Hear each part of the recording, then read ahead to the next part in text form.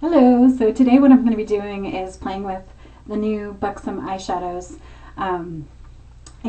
Well, I only got one because I don't usually like cream shadows. This is St. Bernard and the one that I'm going to be using. It's a really beautiful color. I really like these. I don't usually love cream shadows. I have a few, but I don't find that I use them very much. But these are great. These are not greasy or heavy or anything like that. They're easy to blend. They stay, put, which is, they're called Stay There, so I guess they should. But anyway, so I thought I'd just do a look using this shadow.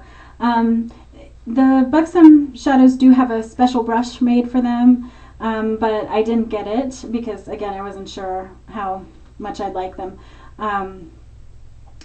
So I just used a really cheap e.l.f. eyeshadow brush. It's just the plain eyeshadow brush. And I've actually used it twice. And you can see it doesn't look like I just washed it out with like soap and it dries and it's exactly back to normal. So what's really good about these, they won't gunk up your brushes, which is something I always worry about with cream shadows. I've also tried it with a paintbrush, which is just a synthetic brush. It's very similar to the bristles on my normal foiling brush. And those dried, and I washed and dried it, and it's perfectly back to normal. So that's always really important to me with cream shadows. I have some cream shadows that just like ruin my brushes. So anyway, these don't do that, and they're great. So I'm going to just start with this one.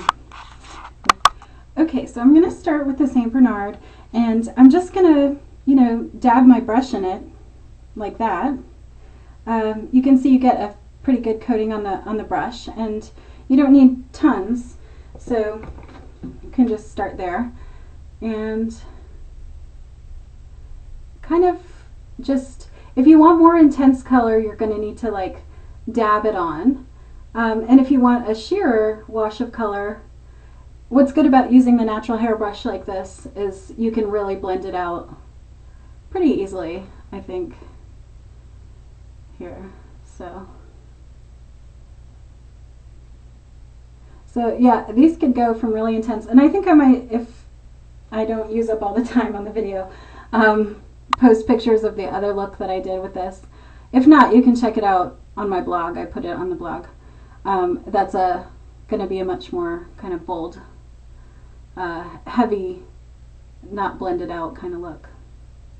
So, and you can just sort of, treat it almost like you would just a regular Bare Essentials shadow. It's pretty easy to blend. So you can go in circles, or if you just make upward motions, you can do that. Try to shape it out. Kind of do the windshield wiper movement. And you can see on this side, it's more intense over here, and then it's very sheer right there. So even with some of these bolder colors, you can get kind of a sheer wash if you want. This does kind of set up quickly, but it's not so fast that you can't wipe it off or get rid of most of it. So just a light wash. I think the Pug, I think I want to get that one. It's kind of a pewter color, and it'd be great for a smoky eye. I think these are really easy to use too, especially as far as kind of cream shadows go. And this isn't really a cream, it's more like, I don't know, it's got a spongy texture. Okay.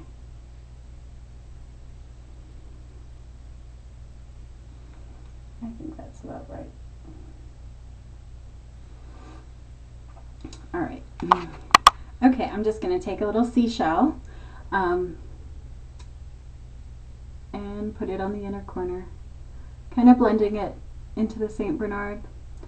And Seashell is one of those kind of like iridescent colors, so it looks really nice over the St. Bernard. I think it adds some dimension.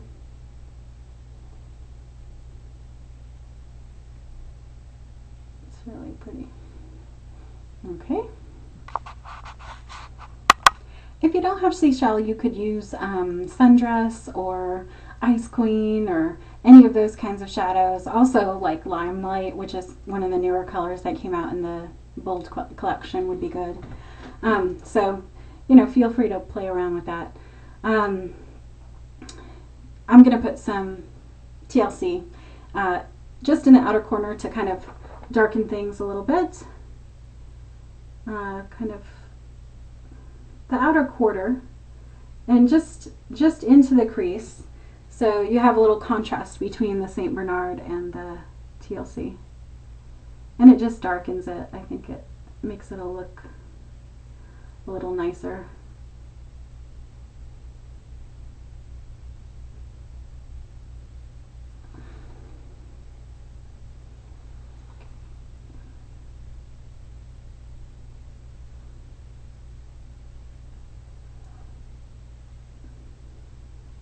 If you wanted to tone it down even more, you could, you know, use something a little more neutral, maybe a pink on the inside, and then a darker color on the outside. I sort of was testing things on my hand, and I used Dakota and sterling silver, and those looked pretty good.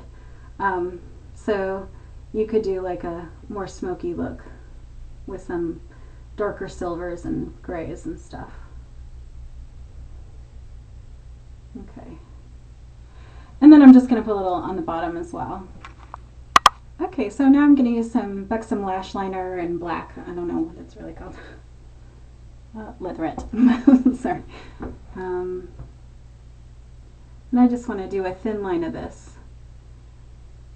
You could use French Navy, Sailor, Marina,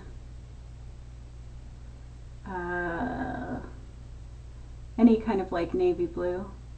Or Midnight Diamond, something black, Caviar, Catwoman.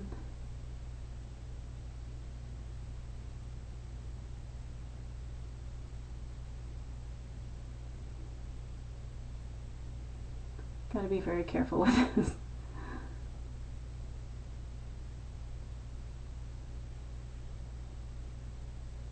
Okay. All right, so there we go. I'll put some pictures. I also used primer, and I put Hay under the brow as the highlight. You could use Moonstruck or Banana Smoothie or Playful. There's a bunch of shadows you could use if you didn't have Hay. And I guess that's about it.